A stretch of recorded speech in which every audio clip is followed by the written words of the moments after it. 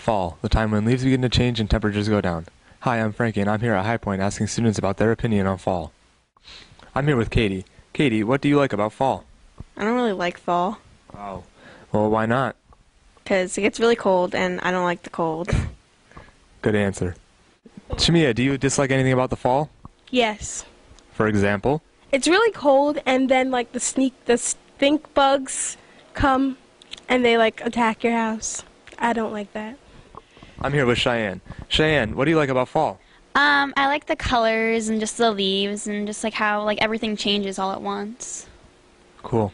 I'm here with Megan. Megan, what are your favorite fall activities? My favorite fall activities are going apple picking and on haunted hay rides. Do you have any favorite memories? Yes.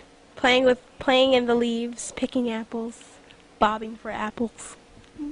Okay, nice, thank you. Do you have any favorite fall activities? Yeah, I want to go out with my camera and take pictures of the leaves and all the dead plants and just have fun.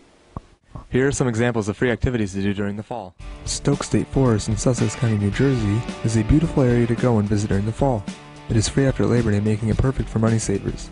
With its 16,067 acres of preserved forest, it's great for a camping trip or even just a one-day trip.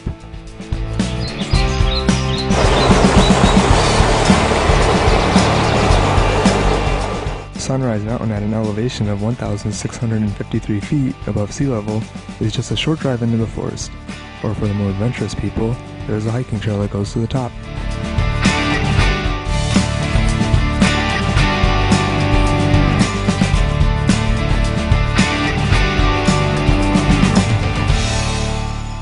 If looking at nature is boring to you, don't fret. You can still send chills down your spine for free by visiting your local cemetery at night.